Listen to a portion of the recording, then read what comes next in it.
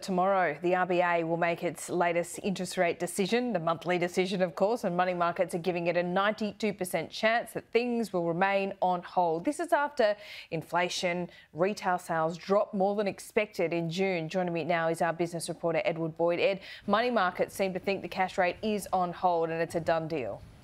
That's certainly what money markets think. Now, just going back a week, it wasn't a 92% chance. It was more like an 80% chance. But in the past 7 days, we've seen inflation in the June quarter fall to 6%, which was a good sign. We also saw on Friday the retail sales numbers being a lot weaker than anticipated. We were expecting retail spending in June to be flat.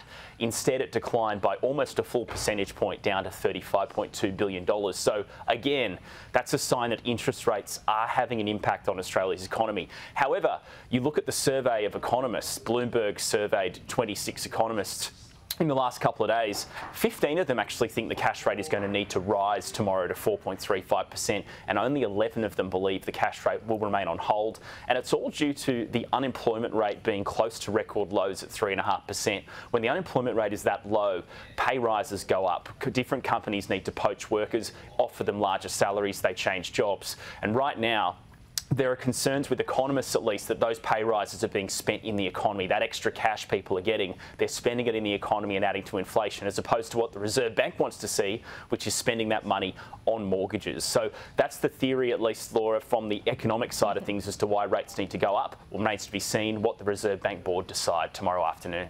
Yeah, OK, so big decision weighing on the board tomorrow. The Reserve Bank could also downgrade some of its economic forecasts for this calendar year.